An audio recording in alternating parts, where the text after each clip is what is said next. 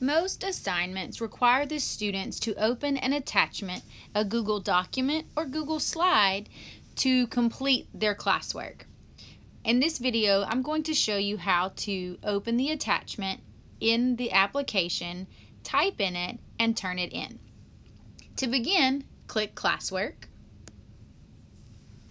locate your assignment, read your assignment directions. On the bottom of the screen, notice it says Your Work, and there's an arrow.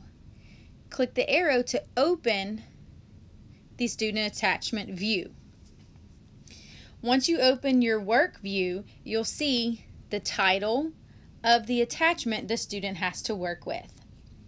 Click on the banner, and it takes you to a preview.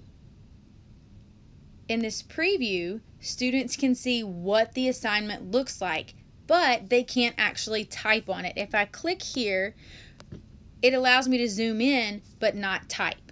In order to edit the document and type, the student will have to click this button right here, the arrow in the corner. This opens the Google Slide application on the iPad and brings up the document that the student needs to work on. In order to edit the document, simply zoom in and read the directions. Click on each box to type. For example, we learned that Justin's father fired Max's mom and dad. So each of the boxes in this document is a text box, and the student simply needs to click and type in each box.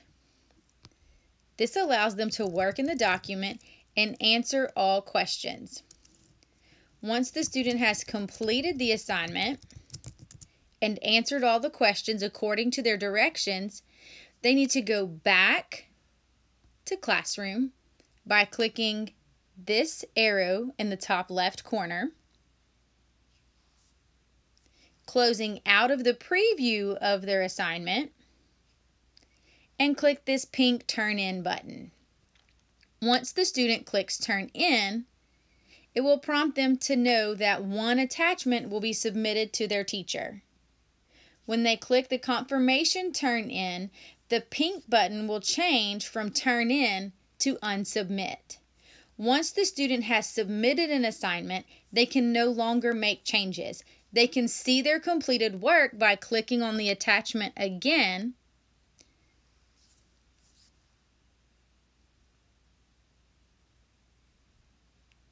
however, when they open it in Google Apps, they can no longer type or make more changes to it. If they need to edit, they simply unsubmit, make the changes needed, and then submit again. Once it's submitted, it allows the teacher to read the assignment, grade it, and provide them with feedback on their assignment.